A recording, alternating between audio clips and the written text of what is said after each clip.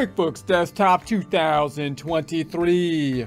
Restore and backup data files. Let's do it with Intuit's QuickBooks Desktop 2023.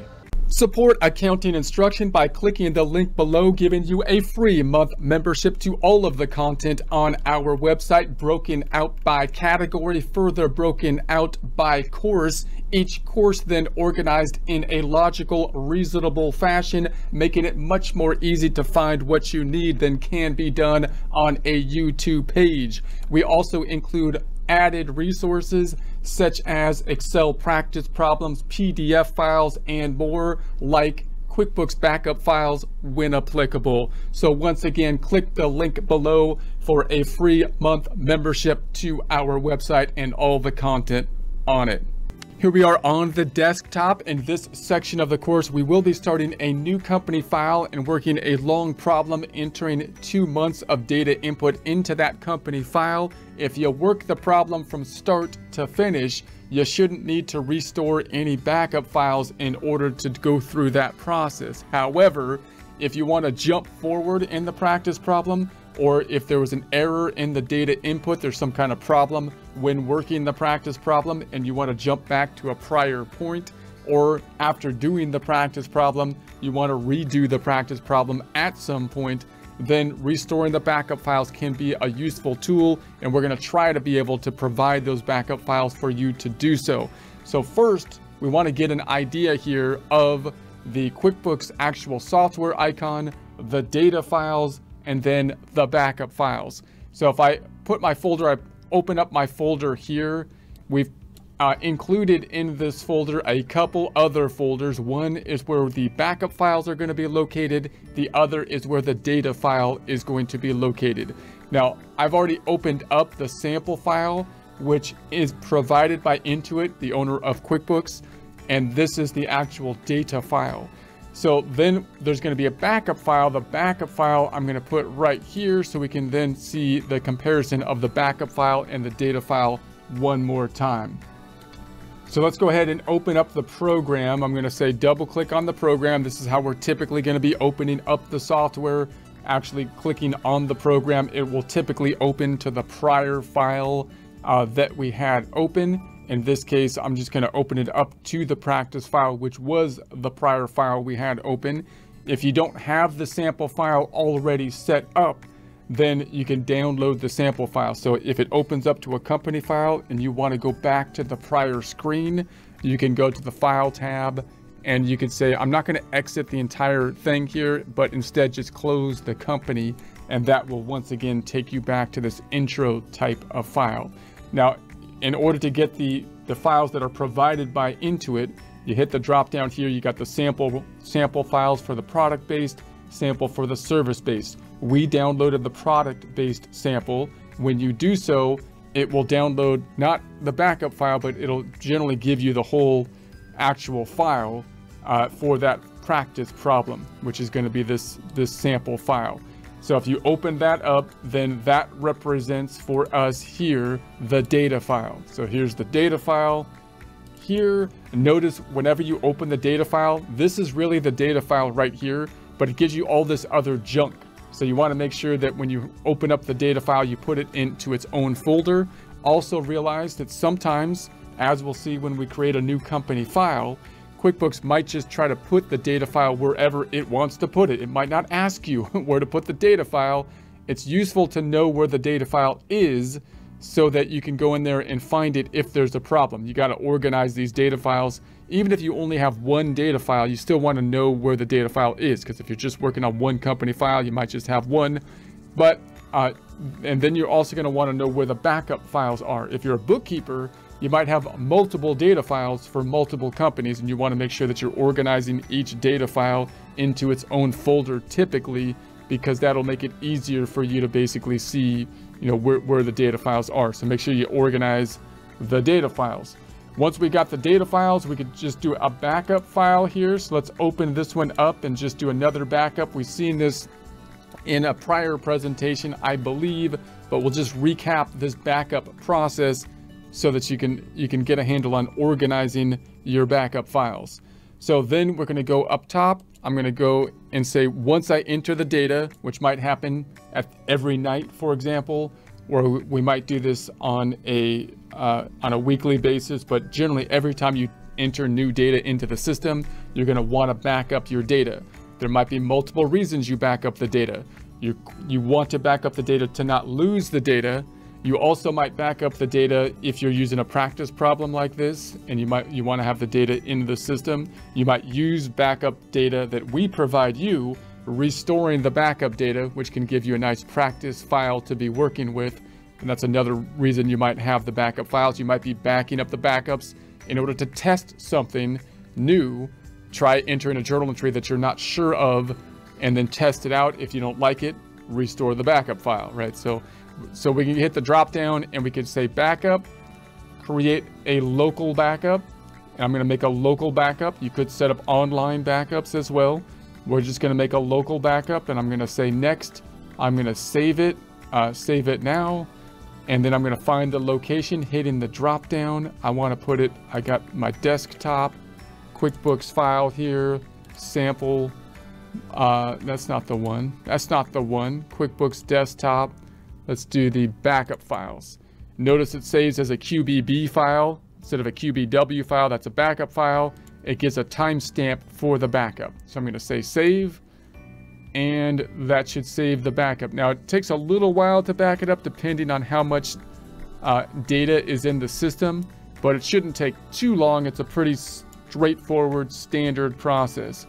So just realize that whenever you're sorting the data, and this can be confusing if you decide in the practice problem to try to jump forward in the practice problem, rework things in the practice problem, then you're going to have multiple QuickBooks files with the same name and multiple backup files. So we'll try to give you, if we're able to give you the backup files so that you have the capacity to do that. To utilize those backup files, you need to be able to organize the backup files. So, and you can see here the backup file in this case is right here. It looks like this. It's a backup file. If you right click on it and you look at the properties of it, then you can see that it's a QBB file, as opposed to the data file, which is going to be here. Looks like this. This is the thing that is actually opened. Right click. If you look at the properties of this one, you can see this is the actual data file, which is a QBW file. Now what I'm going to do, I'm going to make another folder in here, right click and say new folder, and I'm going to call this data file 2. And so, and notice that if you're working a practice problem, if I provide you with the data files and you want to rework them, then you're going to have to download the data file. And this would only happen if you wanted to jump forward in the practice problem or something like that. Then you'd have to download the backup file, find the relevant backup file, and they're going to be numbered, and the numbering on the backup file will typically be after I've completed the file. So you want to find the number of the file to the one before the problem you're working on, because that will be the backup file through that particular section. So if you find the one before that, you should have the data file up until, or completed until the new thing that you're going to do in that particular section. So then you're going to have to download the backup file, and then you want to save it into a folder where you're going to know the difference between the current file you're using and the prior file you're using, which again, you can see gets kind of complex because it's got all this other junk that's going to come along with it. So to see that, I'm going to restore this backup file now. So now I'm going to go back into here. I could restore it even though I'm in a company file. I could go to the file drop down and say that I want to restore a company file. Or if I don't like doing that when I'm already in a company file, I could say I want to close the company file. That will take me back into this intro screen. I could use the open or restore here. I tend to like using the drop down, and I'm going to go drop down and open or restore, and we're going to not open a company file, but restore a backup file. So I'm going to say backup copy. So I'm going to say next, and it's going to be a local backup because these are actually on our computer. So I'm going to say next, And then I'm going to find the backup file. So I'm going to hit the drop down and say, okay, this is on the desktop, QuickBooks. There's the data file. There's my backup file. There it is. I'm going to double click on that. Now, when I restore it, what it's going to do is it's not going to delete the backup file or convert the backup file. It's going to create another file from the backup file and then make another data file with it. So where do I want to put it now? Where do I want the file to go? It's going to go into the QuickBooks. I want to put it into the data file, and then I made that new folder data file 2. That's where it's going to go. You might want to change the name of it down here so it's sample business or whatever number 2 or something like that, so I can see the difference. It's going to restore as a QBW because it's restoring the backup file, the zipped file, to a data file, a write file, a QBW file. The QBW file will be in this location. Okay, save it. It could take a little while to restore, but it's once you do this a few times, it's a pretty standard process. QuickBooks is quite, it's a quite good process. You can be good and confident that the backups will work generally. So now we've restored another company file. So now I've got 2 files that are the same company file. I don't want to get the 2 mixed up. I got to make sure where's the company file that I'm working on. So this is the pros and cons of using the desktop version. The capacity for you to have multiple files, so you could do things like testing them out and make a backup file, then test something out, jump forward into practice problems. The cons, of course, then are that, of course, you've got to organize the files to make sure that you're using the one that you need to use, just like organizing Word documents and anything else.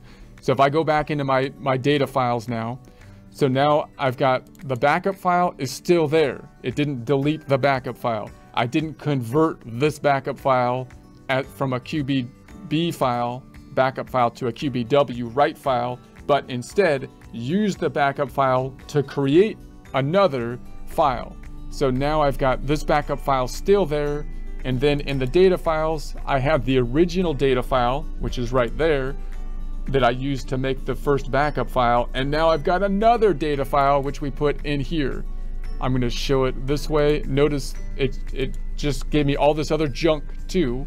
So if you have multiple data files going into one folder, it's not the end of the world, but just notice that folder is going to be kind of ugly because you're going to have all this junk in it in each folder. So I kind of like, if I can do so, having a different folder for each data file so I can see all the junk from one file at one place. But whatever, the data file is right there. If I had this data file in with this data file, as long as I named it something different so that I can distinguish the 2 data files here, that would be fine, and you'd have all this other junk that was saved with it as well. So just to recap, what we did is we got, this is the software. When you open up the software, like a Word document, you will typically have the software and then the file, kind of similar to Microsoft Word, the program, and then the data file that you open in Microsoft Word. Unlike Microsoft Word, with QuickBooks, we'll typically double-click the software, which will then open up the latest or last data file typically. If it does not, then we're going to locate which file we want to open within the QuickBooks system. Unlike Microsoft Word, we can also have backup files. The backup files are important because the data files are so large that, or they can get quite large, that we don't want to just make a copy of the data file like we might do with a Word document. If I had an important Word document, I don't need to zip the Word document. I can just copy the Word document and put it somewhere else, possibly put it in a zipped folder if I want to zip it that way. But with the QuickBooks file, we want to, when we're saving the file to another location, we want to have a zipped file, which is going to save some space. So we had then our zipped file that we created for our backup file. And then if I need to restore that, which you wouldn't always need to restore it, and remember, if you're saving your zipped file for purposes of not wanting to lose the data, you want to have it on another drive than the drive we're out here. That's not our major goal for this presentation. We want to show how to restore and open it, but you would want it on an external drive or on the cloud drive. But then once you have the backup files, you can save multiple backup files to one folder. Typically they're going to be time stamped and so on, so you can distinguish which is the latest one. If you were to restore that backup file, then that backup file will still be here, and you'll create a new data file. And then as you create a new data file, you want to make sure that you're organized in terms of where the data file is going to go. And so that organization, which file am I in, not cluttering up your whole computer and so on with a bunch of data files, and making sure you're working in the proper data file is just organization, just like a file cabinet that you got to kind of keep aware of, just like you would with like Word documents. So that's the general process. In the context of the course, once again, you shouldn't need a lot of the backup files if you work the problem from start to finish, but we're going to try to provide them for key points in the problem to help you to move forward or jump forward if you want and work through a particular point, or rework something if there was a problem, or if you just want to go back and do something again.